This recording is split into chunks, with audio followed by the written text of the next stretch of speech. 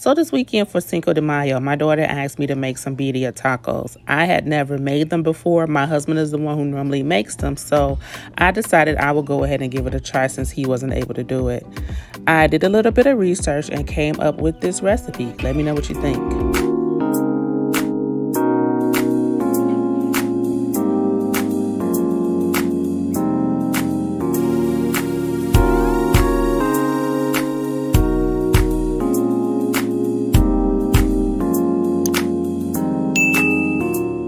I started by preparing my peppers. I have 4 types of peppers here. I have Guajillo, Arbol, Ancho, and Pasilla. I went in and I chopped off the tips of the pepper so that I can remove the seeds. You want to remove the seeds so that your sauce is not bitter. But I went through each one and I just went in the inside and the outside and got out as much of the seeds as possible.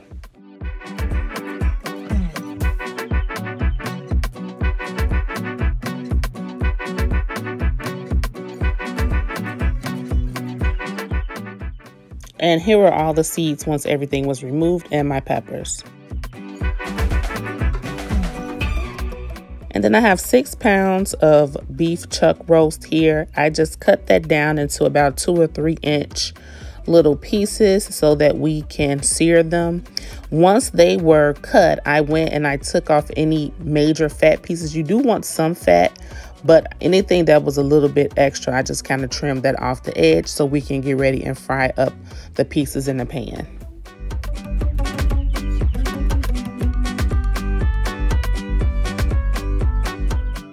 Once I had everything cut, I went ahead and sprinkled it with a little bit of salt and pepper and got my pan ready.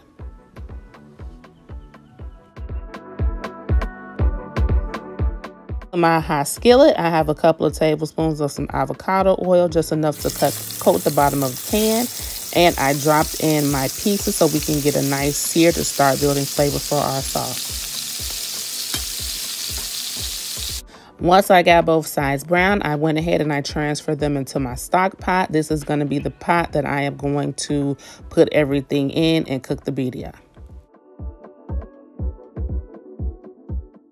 Then I just went in after that was done and I cooked the rest of the meat. You want to make sure that you get a nice sear on your meat because that is going to definitely help with the depth and flavor. But you can see how nice and crusty. Look at that meat looks. I mean, this batch of meat understood the assignment. Crust up, get nice and flavorful.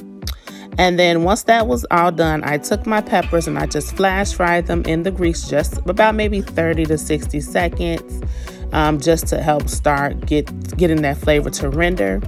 And then I took them out and set them to the side. I did chop up 2 large onions that I'm going to add to the pan. After I took my peppers out, I put a couple of more tablespoons of that oil and then I dropped my onions in.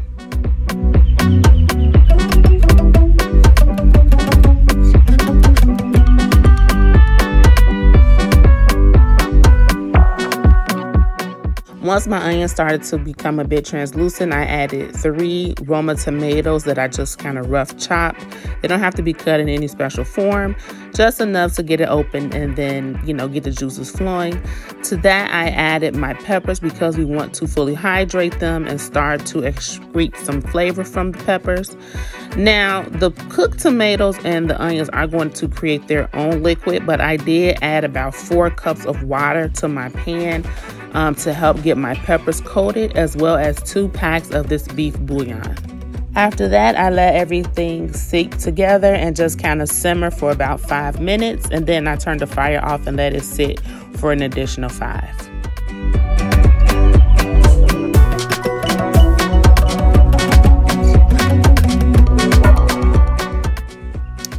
After that, I went ahead and I put all of the vegetables that were in the stock into my blender.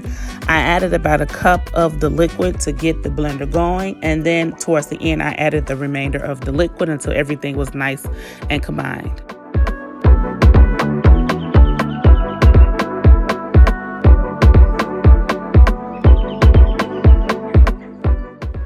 And then I had to season my mixture, so I added 1 tablespoon of Mexican oregano.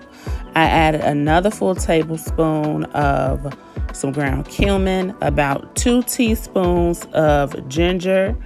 I also went in with a tablespoon of some dried thyme, as well as a 1/4 teaspoon of allspice, 1 tablespoon of crushed black pepper, and 1/4 cup of white vinegar.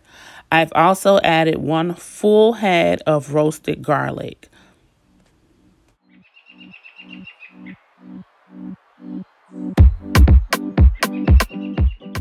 Once I had that all together, I went ahead and I gave it a nice blend, and then I went to strain the mixture. So you want to strain it and get rid of any of the pepper skin or anything that's not gonna be nice and smooth, so it doesn't interfere with our sauce. So I just did a couple of batches and used my rubber spatula to kind of help it get through the strainer.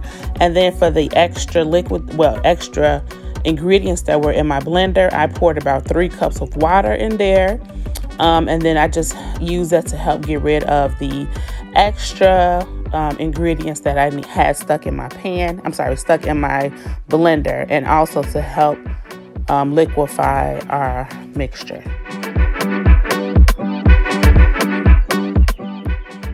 Okay, after that, I went ahead and I poured it over the meat. Wanted to make sure that the meat was nice and coated. Now, if this happens where your sauce does not cover your meat, add some beef broth to cover it, just to make sure that the meat is covered. But I had a good amount, so I was satisfied with where I was. So I went ahead and just made sure everything was nice and submerged into my sauce. To that, I did add 1 cinnamon stick, as well as a few bay leaves. You want to go ahead and cover this up, and we're going to let this cook for about an hour, and then I like to come back and taste it and check the seasoning. Now, y'all know I was not going to cook meat without celery. So I did cut up 2 stalks of celery. I left them pretty big so that I could remove them once everything was done. But yes, I did add my celery. And then after about an hour, you'll see that the liquid that is released from the meat is going to help also thin out the sauce. So I do check it, and then I'm able to check my seasoning to see if it needs more salt or if it needs anything else. I like to do this a little later, because as the meat and the sauce mix together, it is going to start creating a different flavor. So I like to build flavor as I go. I did add about 2 cups of water. Now, you didn't see that on this camera, but I did add 2 cups. I went in with another packet of beef broth, some garlic powder, as well as some Tony Satchery.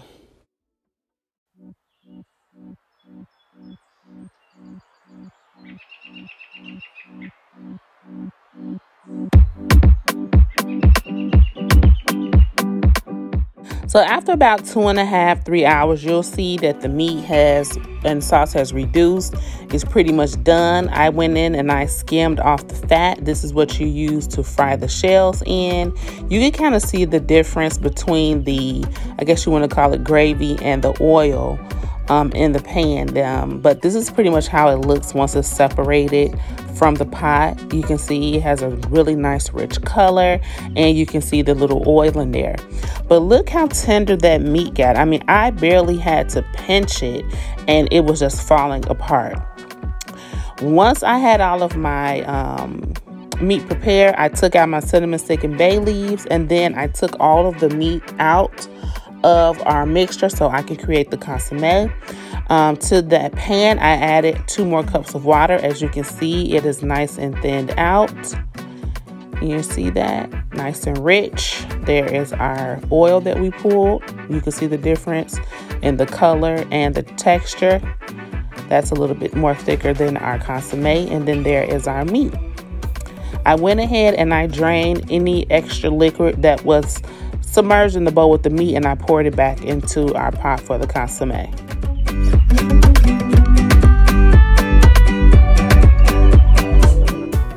Next, it was time to shred the beef. So you just take 2 forks and you just use it to shred the meat. I'm telling you, this meat it was so tender. And of course I did taste it. When I tell you that combination of peppers, the beef broth, I'm telling you, it just had such a smoky, rich, seasoned, beefy. I really can't even describe how flavorful this meat was. You just have to try it. It was absolutely delicious. So once I had my meat shredded, I went ahead and I set up my station. I had my consommé, my oil, and my meat. And then I went and I shredded my cheese. So I used some Monterey Jack, pepper jack, and some mozzarella. You want to use freshly shredded cheese for this because it does help with the melting, because bag shredded cheese has that potato starch on the outside.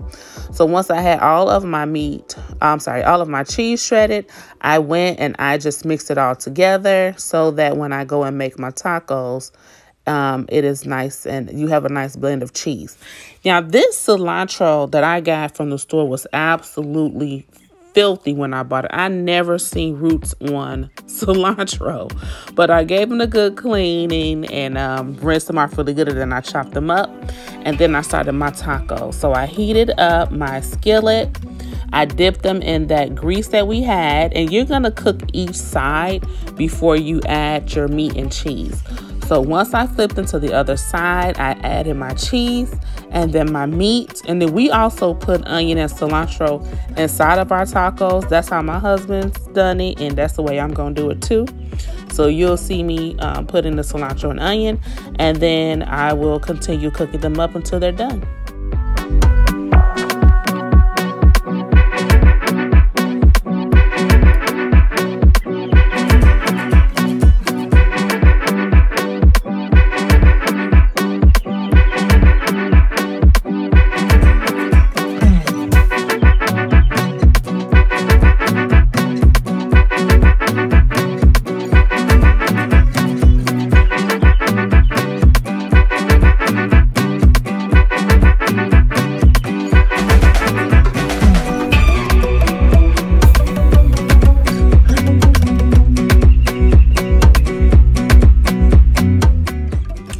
And then I just plated that batch of tacos, but there is a close-up on those tacos. Look how good they look, so flavorful.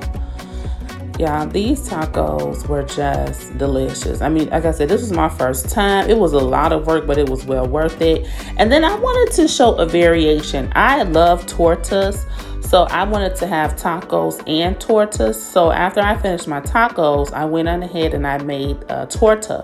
I toasted my bread and then I put some refried beans on the bottom. I wanted to do a cheese crust. So once I put my beans on my bun, I sat it on top of my cheese. Y'all, this cheese crust, when I flip this over, this is the prettiest thing I've seen all day. Literally, look at this. Look at that cheese. Come on, come on. Flip that bun. Oh, I forgot about the sauce. Yeah, you do have to drizzle the sauce on the back, a little bit of that consommé, oil, but look at that cheese crust. Ooh, with the meat on top of that. Ooh, ooh. Yes, this sandwich was probably better than the tacos. It was so good. And then because I am greedy, yes, I did put some more fresh cheese on top. How can you not? You have to have the combination. You got to have the cheese crust, and then you got to have the soft cheese pool. I did put some onions and cilantro and did the same thing with the top. And then I'll show you everything plated up. And here is my Birria charcuterie board. I have my torta, sliced up some avocados and some lime, our tacos, and then our consommé. Look how rich it looks. I added some onions and some cilantro, and I wanted to show you the inside of that torta, but look at that. I cut it in half, but you can see all of that nice seasoned beef. The cheese is nice and melted. You can see a little bit of that sauce on the bun. And also I wanted to show you my taco. Who doesn't love a good cheese pool? Yes. And then I wanted to show you the consommé texture, so you can just kind of get an idea of the thickness of it. But Look how rich and decadent that looks. It's so seasoned, guys. This birria was definitely a lot of work. I think Mexican food is probably my favorite type of food ever. But yes, try this recipe out if you have a weekend and you just want something rich and flavorful. Let me know what you think. Thank you.